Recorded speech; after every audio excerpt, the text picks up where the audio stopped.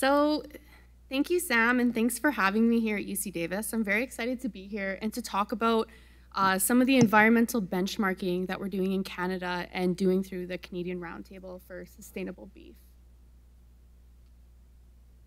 So to talk a little bit about the Canadian Roundtable and kind of where we fit in, we're a regional roundtable of the Global Roundtable for Sustainable Beef, similar to the US Roundtable. So we have 4 main pillars of work, the top of the pie chart there being benchmarking and goals, and that's primarily what I'm going to talk about today.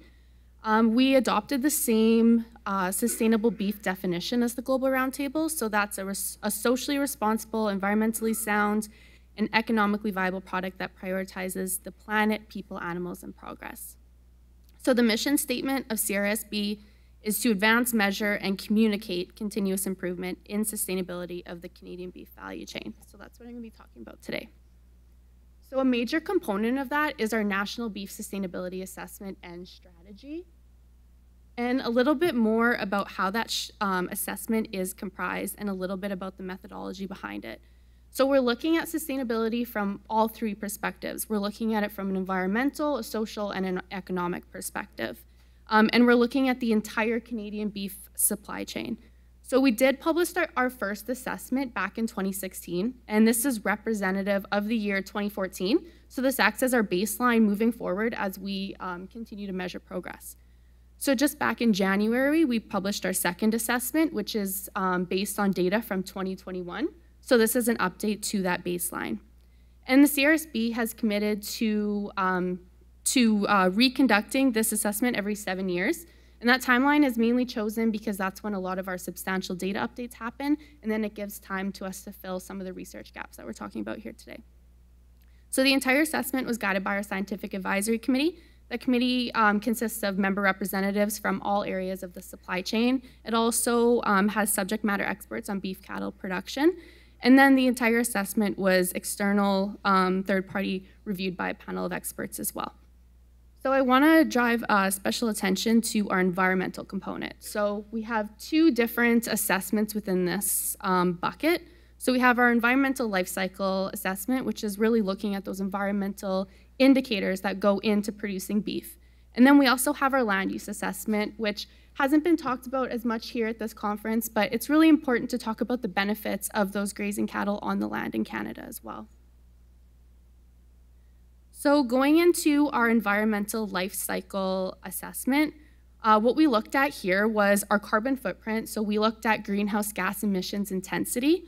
We also looked at the resources that go into producing beef, so water, land, fossil fuel consumption, and then the potential water and air pollution that's produced along the way. So to measure progress, those 2014 metrics that we released back in 2016, we took that data and we reran it through the same methodology that we got our 2021 values from. So we wanted to ensure that we did this so that when we're comparing our reductions, it's apples to apples, and it's drawing a direct comparison. And then looking at this full assessment, we also did a case study of including the meat that comes from the dairy sector into the beef supply chain and how that changes our carbon footprint. And we also did a case study using GWP star as well to see how that impacts our footprint. So we took the data from this assessment, and researchers from the University of Manitoba and scientists from Agriculture and Agri-Food Canada published a paper called An Assessment of the Environmental Sustainability of Beef Production in Canada, and we published that in the Canadian Journal of Animal Science. So this was different than what we did in 2016, and we thought it was really important to make sure that we're getting that gold standard and that rigorous peer review behind our metrics. So a large push for doing this assessment is really to provide benchmarks for use in future assessments and to encourage the adoption of sustainable management practices that will lower our footprint in Canada. So to go into a couple of the results from that ELCA, when we're looking at the entire beef supply chain, all the way from resource extraction to a kilogram of beef sitting on your table, we see that 83% of our emissions are coming from on-farm production. And when we're zooming into that 83% of on-farm production, we see, no surprise, our number 1 is enteric methane at 61%. Our second is feed production, all the resources that go into producing that feed. third being manure, both pasture and confined, and then a small contribution from transport. So looking a little bit further into that carbon footprint, when we're comparing our metrics from 2014, if we're looking at live weight on the farm, we see that we've had a 17.5% reduction in our GHG intensity. And when we're looking all the way to the end of the supply chain at the boneless beef and consumed by the consumers, we see that we've had a 15% reduction. So in the Canadian beef industry, this is a really good improvement for us. And we set a goal back in 2020. We had a suite of long-term sustainability goals, one being a goal to reduce GHG intensity by 33% by 2030. So with this data being 2021, we're on track to reach that goal. And in alignment with our reduction in our carbon footprint, we also saw a reduction in almost every environmental indicator that we measured. So less water consumed, fossil fuel depletion, freshwater eutrophication, and photochemical oxidant formation. And the reason that we really saw these improvements in our ELCA is because we see increased efficiency on farm. We see production period shortening, there's less days on feed, and because of that, there's less total enteric and manure methane emissions per unit of beef. So looking on the other side of that environmental coin, it's really important to talk about, we're talking about the methane that the grazing animals emit, but it's really important to talk about what they provide to the ecosystem as well. So when we're looking at the land used for beef cattle in Canada, we see that we use 40% of Canada's agricultural land. And when we're looking at that 40%, 84% of that is pasture.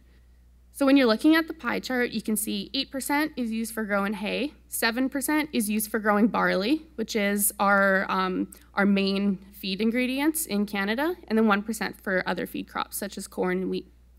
And when we're looking at that entire pie chart, we see 1.9 billion tons of soil organic carbon in that land, which is a pretty substantial amount. It's equal to 2 billion passenger vehicle emissions for an entire year. And that is 40% of all of Canada's total soil organic carbon stock as well. And then looking at the biodiversity aspect, we see that this land contributes 74% of our critical wildlife habitat that are used for reproductive functions. So now just to talk a little bit about the CRSB and our sustainability strategy. So we implemented a couple of strategic items with consultation from our members, consultation from our scientific advisory committee, and these are the areas that we've identified. So these are the areas we're working to collaborate in, to encourage, and to encourage adoption within these areas. So we're looking to optimize cattle diets, so optimizing rations, additives, which we've talked a lot about here today, alternative ingredients, low emission feedstuffs, and byproducts while maintaining or enhancing animal productivity, which is really important for the producer. We also want to enhance manure management, and we want to safeguard that carbon that I talked about on the last slide while increasing the amount that the soil is uptaking. And through this, we use grazing management, we need tools to measure soil carbon, and we need to make it profitable to keep that land in pasture and not convert it to cropland. We're also looking to improve feed and forage production, developing beneficial management practices to reduce the greenhouse gases while ensuring there's economic sustainability as well, and develop genetic selection tools that we've heard a lot about in the last panel that reduces GHG emissions. We also want to measure and disseminate the Canadian beef industry's GHG footprint and carbon stock and get some more granular data and keep enhancing our data as we keep doing these assessments. And a really important point that Troy touched on, and I think is understated, is the knowledge transfer between the research community and the producers. To increase that uptake of practices, we really need to increase our extension efforts and make sure that what we're extending is adoptable on farm. So lastly, I just want to talk about some of our research priorities and recommendations. So we're looking to develop cost-effective methods of reducing GHG emissions, specifically intensity in primary production. So this includes feed, increasing yields, quality, digestibility, of course, feed efficiency.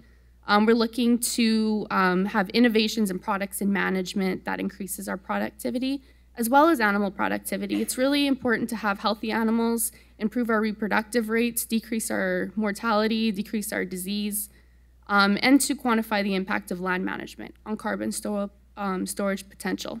So develop and incorporate regionalized values for different cover types and different climates, and quantify the potential of changes in manure management and handling, such as biodigesters, acidification of manure. And we're also looking, which is a bit more popping up in Canada, is looking into the contribution of dairy, beef, crossbred animals, and then looking more into that meat that's coming into our beef supply chain. So with that, that's all I have, and I look forward to the panel.